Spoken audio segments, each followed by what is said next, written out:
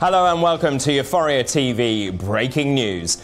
My name is Dr. David Bull. I'm a medical journalist and I'm back again as your host for this, our first show of April 2021.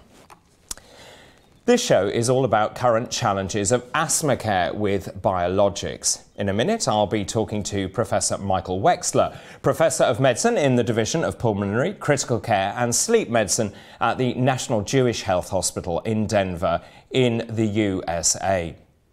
Now, many people treated for severe asthma still have uncontrolled disease, which is associated with a high risk of hospitalization. People with eosinophilic asthma or severe persistent allergic asthma are now being offered a newer type of treatment alongside their usual asthma medicines, and these are known as monoclonal antibodies or biologics. They can improve symptoms and reduce asthma attacks in people with severe asthma, and they're generally very safe, but rarely they can cause side effects such as minor irritation at the injection site, headaches, tiredness, and cold-like symptoms. Well, it's a fast-moving field of medicine, so joining me to discuss the latest developments in the field of biologics is Professor Michael Wechsler. He is Professor of Medicine at the National Jewish Hospital in Denver in Colorado in the United States, and his research focuses on novel asthma therapies, and he's led studies focusing on novel biologic agents for asthma and related diseases, including benralizumab, dupilumab, mepolizumab, reslizumab and tezepelumab. And that might be easy for you to say, Michael. Very good to see you indeed. Thank you for joining me. Great to see you. Thank you for having me. And you did a great job pronouncing those complicated monoclonal antibody drug names. Oh, well, that's extremely sweet of you. Thank you very much indeed. So let's start. If you can talk us through the use of biologics in asthma care, and in particular, which patients might benefit from them? Yeah, so the novel biologic therapies that we've begun to use over the last several years are really meant for patients who are poorly controlled despite the use of the standard inhalers, the inhaled corticosteroids and the bronchodilators. What these new biologic therapies have offered us is an opportunity to treat the disease of asthma with more precision and targeting specific pathways in those patients. And this results in improved symptoms, improved lung function, and a reduction in asthma exacerbations. So for the patient themselves, for the patient journey, what can asthma patients then expect from using biological treatments, which is different from classic treatments? Yeah, the classic inhalers are helpful in terms of reducing inflammation and helping open up the airways. However, many patients continue to have ongoing inflammation despite use of inhaled steroids and may have continued attacks and exacerbations. So one of the major goals of our therapies, the novel biologic therapies that we now have, is to offer a precision approach to try to identify what type of asthma an individual has, and then to try to abrogate the exacerbations, the attacks, the symptoms, to improve lung function for those patients, and to offer patients the opportunity to live as if they don't have asthma. We're not quite there yet for all therapies, for all patients, but many of the new therapies that we do have really do offer significant benefits in terms of reduction in symptoms, reduction in asthma attacks, and improvement in lung function. And that's our major goal. We want to avoid patients having to use their rescue medication, once a day, twice a day. We want people to engage in their regular daily activities. And that's the promise that I think that many of these biologic therapies offer. Access to these medicines is always going to be tricky, I think. Here in the United Kingdom, only 4 are licensed for use on the NHS, our National Health Service. In terms of the global picture, though, what's it looking like in terms of different countries and how available these drugs are?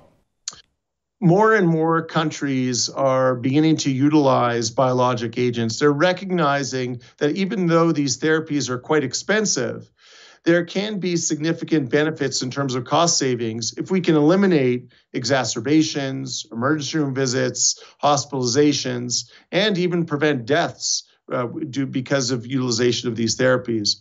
So while these therapies are expensive, if we utilize them in the correct patients, if we identify who is most at risk of having exacerbations, then we can perhaps achieve some significant cost savings for those kinds of patients. And so I know in the UK, the recommendations are to utilize these drugs in patients who've had 4 exacerbations or more. In the US, we actually allow utilization in people who've had 2 exacerbations or more. But we need to identify who is most at risk for getting into the hospital, who is at most risk of having problems with their asthma, who is most at risk of having symptoms, missing work, missing school due to asthma, and target those patients, identifying what type of asthma they have, and then targeting those patients with these appropriate precision-based therapies that identify the mechanism of disease in those individuals and go after those specific mechanisms. I'm assuming, therefore, the therapeutic response rates are therefore different between different molecules and in different patients, therefore. Yeah, so not everyone responds to these therapies. We have to identify what type of asthma do you have.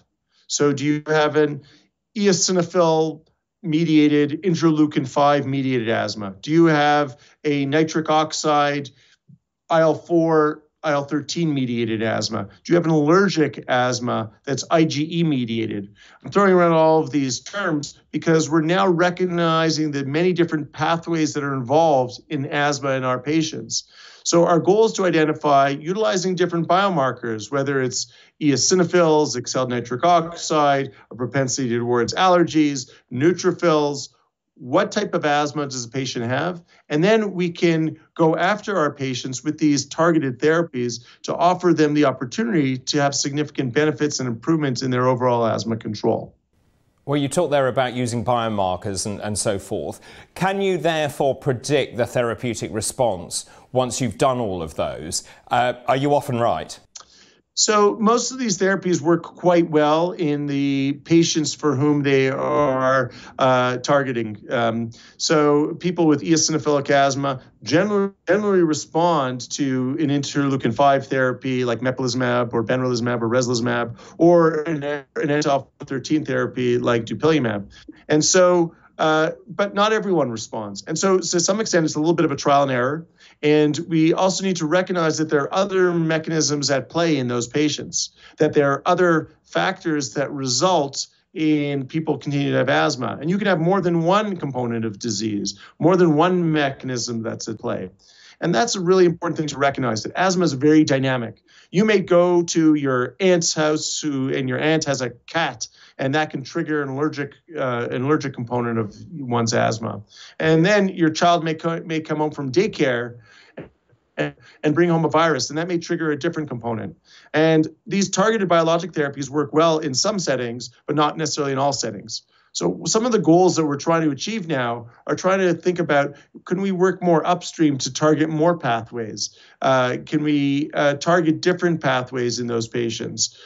Are there ways that we can give patients the right drug at the right time for their specific asthma?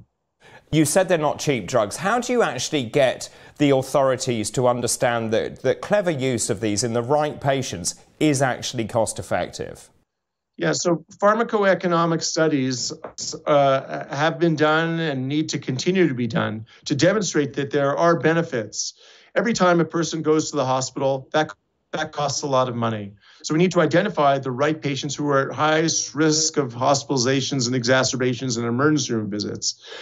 Yes, these therapies are expensive, but every time a person stays home from work because of their asthma, or they stay home because their child can't go to school and they have to take care of their child, that costs the overall economy dollars or pounds as well. And so we need to recognize that the significant cost benefits can be had by treating patients, preventing exacerbations. Not to mention, there are benefits to the individual in terms of preventing long-term use of corticosteroids, which are associated with significant side effects.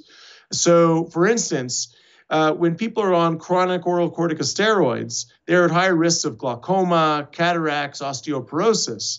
And so if we can prevent utilization of corticosteroids, then we could prevent those other comorbidities that also cost a lot of money to manage.